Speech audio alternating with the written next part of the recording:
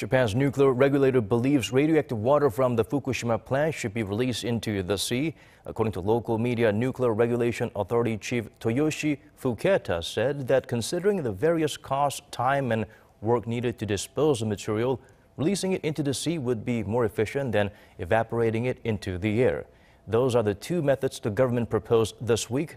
Tokyo plans to gather expert analyses and public opinion before drafting a final proposal.